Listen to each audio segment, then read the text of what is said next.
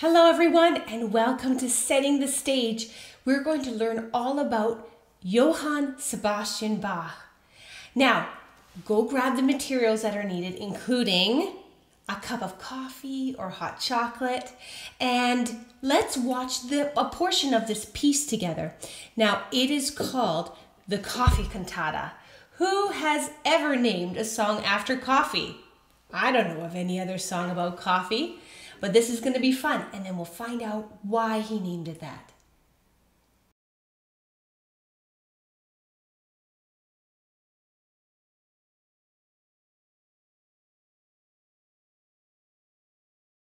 So, what did you think about the Coffee Cantata? Now, Johann Sebastian Bach was a Baroque composer born on March 21st in 1685. He was born in the small town of Eisenach, Germany. Bach's father was the church organist and taught young Johann how to play the violin. Almost all of Bach's male relatives, about 76 of them, were all professional musicians, and they played a large role in developing Johann's musical skills. Sadly, by the time Bach was 10, he was an orphan and lived with his brother. He was able to support himself at the age of 15 by singing and playing the organ in towns nearby. Now, Bach played a lot of different instruments as he grew up.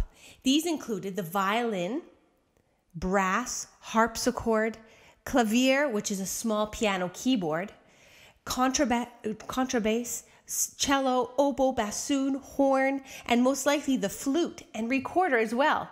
Isn't that incredible? Bach was a devoted man of God and wrote a lot of music for church settings. Many of his pieces had the letters SDG, or Soli Deo Gloria, inscribed at the bottom of the music. This means for the glory of God. The people of Germany loved Bach.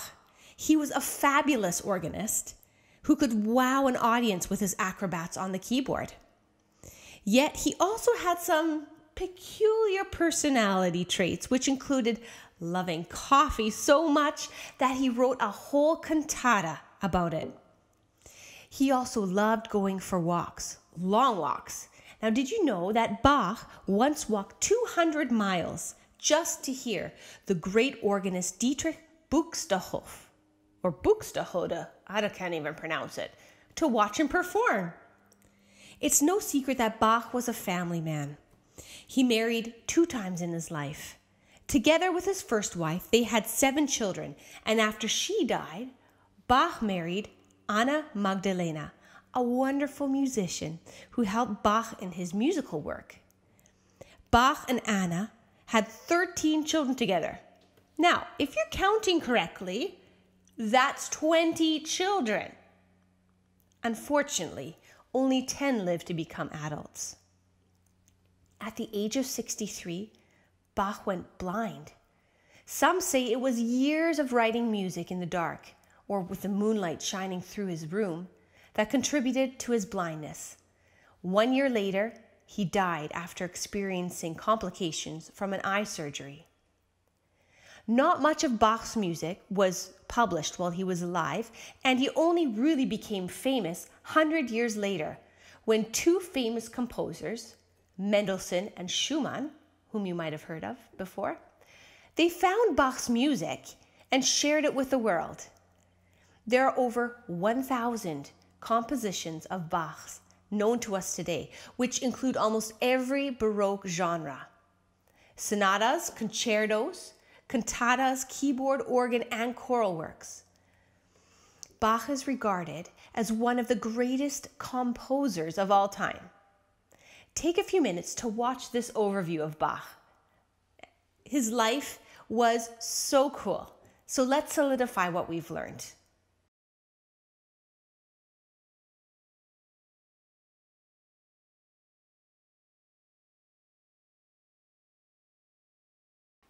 Hey everyone, and welcome to the Young Learners activity of Lesson 1, which is all about Johann Sebastian Bach.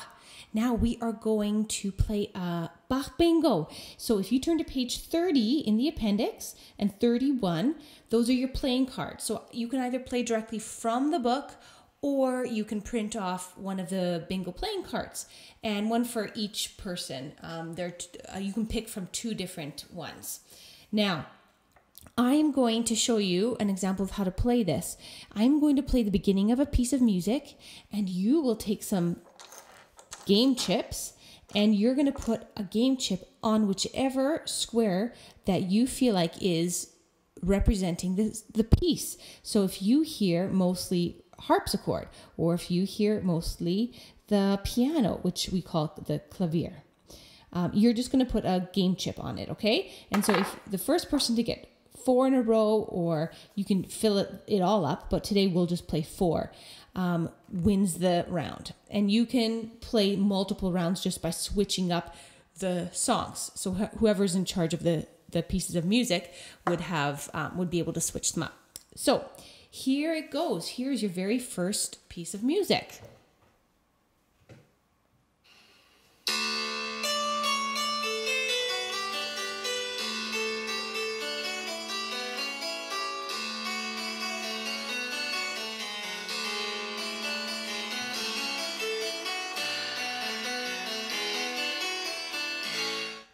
So what instrument did you primarily hear in that piece of music? Now, if you said the harpsichord, you are correct. So I'm going to put my game chip on harpsichord. Here is another piece of music for you.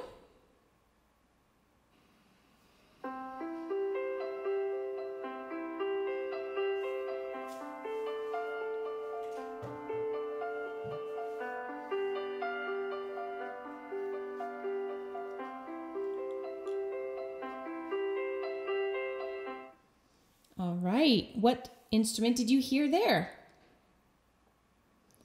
That's right, that was the piano, or we call it the clavier back in those days, which actually was a smaller keyboard. Okay, here's another piece of music for you.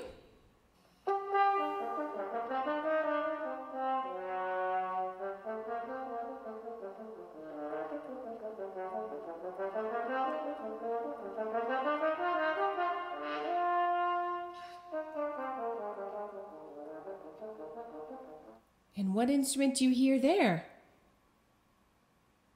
That's right, the horn. And so I have 2 spots for the horn. So that means that the person who's playing the music could go back and repeat a song as well. Now we'll do one more, and I want you to listen to what type of music or what instrument you hear in this.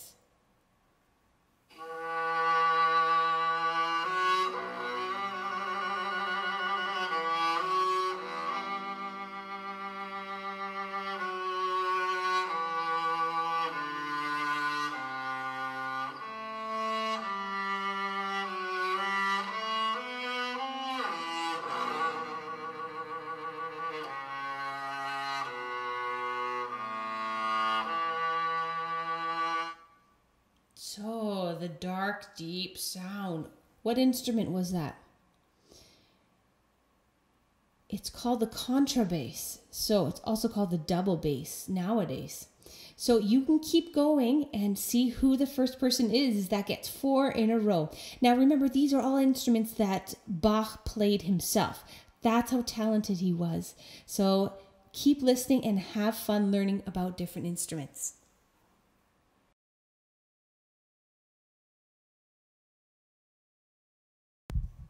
Hi, and welcome to the older learners for the Bach activity.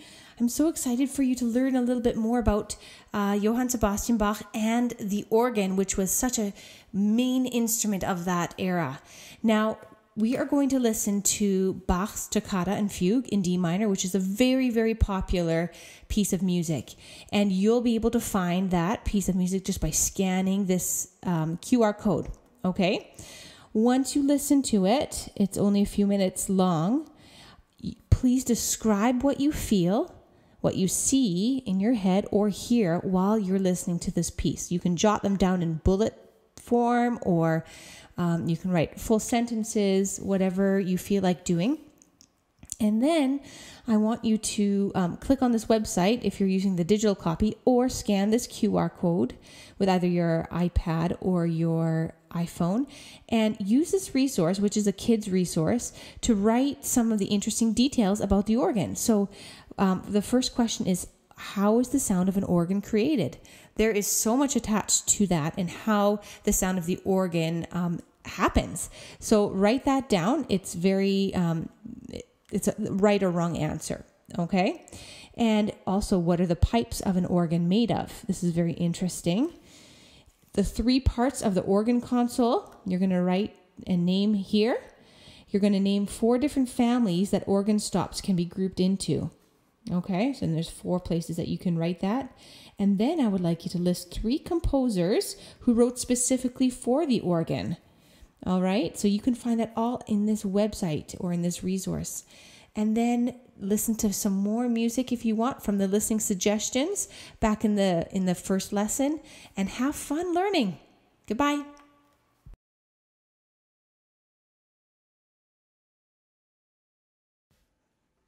This beautiful story is called Becoming Bach by Tom Leonard.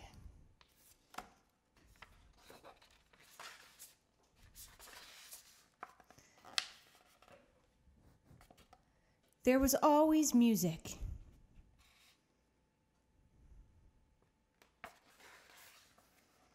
Music was always being played. When it wasn't being played, I heard it in my head. This is Bach at age 1.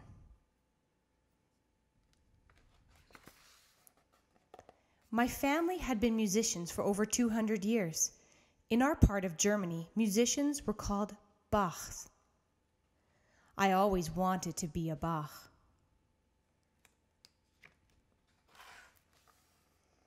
We would bring our instruments and play and sing on a hillside.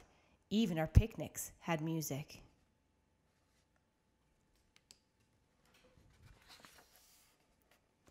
I learned to play the harpsichord, the trumpet, the violin, the flute, and the organ, and I sang in my strongest voice.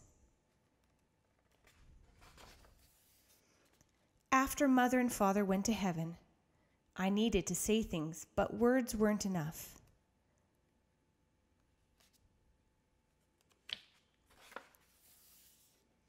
I walked over 30 miles with my brother, Johann Jacob, to live with our oldest brother, Johann Christoph. He taught me music.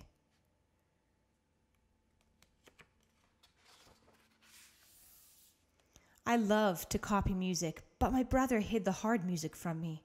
I found it when he was sleeping at night and copied it. All of it.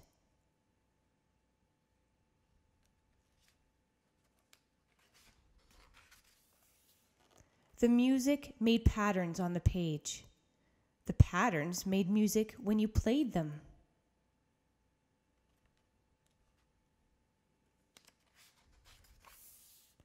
Patterns like the designs on my mother's dress. Patterns like the ripples on the surface of the river.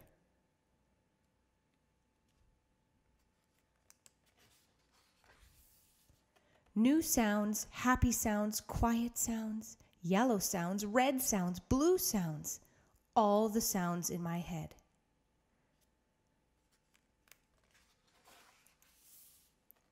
I needed to make patterns, so I wrote music. Patterns of sound, patterns of invention, just 7 notes. Every note made a different sound.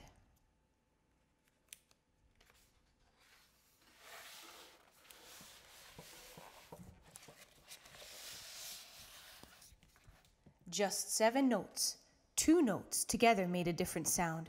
3 notes together made an even more different sound.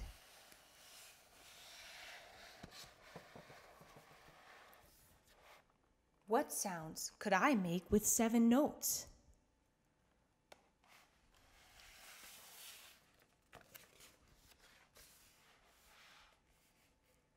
I saw patterns everywhere I looked. When I got my first job as a church organist, I sat down at the organ. I looked at the massive pipes that seemed to rise up to heaven above. The manuals on the keyboards all lined up in black and white. The pedals on the pedal board beneath my feet. I looked at the stops in rows like notes on a page. I pulled out all the stops.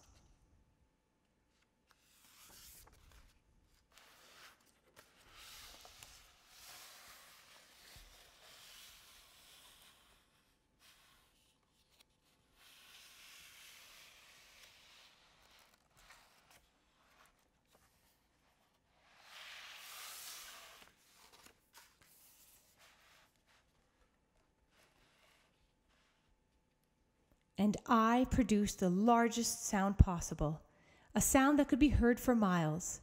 It was a mighty sound. It was a sound that would be heard forever. It was the sound in my head.